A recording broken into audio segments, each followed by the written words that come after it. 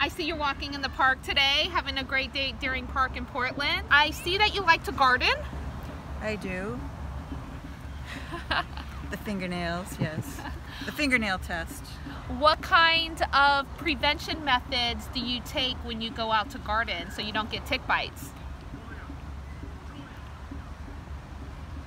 Do you hear crickets? Nothing. Nothing. But if you followed my friend Jody's advice, you would put on socks, white ones preferably, and put them over your long pants.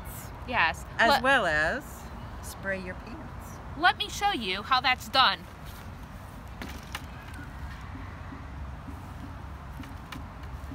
And Nice job. And my clothes are sprayed all in permethrin, so are my shoes. All right. Will you please start using bug repellent and putting socks over your pants when you garden?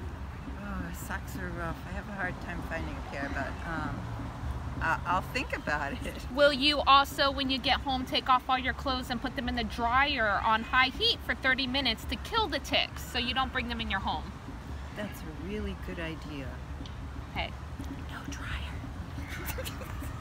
Have you ever had a tick bite on you or a bullseye rash? Why, yes, I did. Yes. And did your doctor treat you for that Lyme disease rash?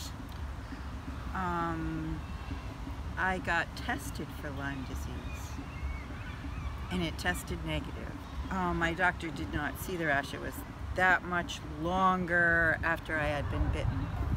It could take 3 to 30 days for a rash to appear, and it could take months after a tick bite for symptoms to appear. So if you do see a rash is a definitive diagnosis, and you should get on treatment right away. Will you promise me that you're going to go get on tick-borne disease treatment and maybe another tick panel? We'll see what my doctor will agree to. Okay. But I think I will get tested again. Okay. Let them know that you had a rash, a bullseye rash. If you had a rash, they don't need to test you again. Your doctor will know that though, when you tell them. Okay. It was so nice meeting you, and I hope that you stay safe because there are ticks in Portland, there are ticks everywhere in Maine, and ticks are in urban centers and gardens and neighborhoods, your own backyard. So we are here to let you know that we want you to be safe. Good. Okay. Thank you. Thank you.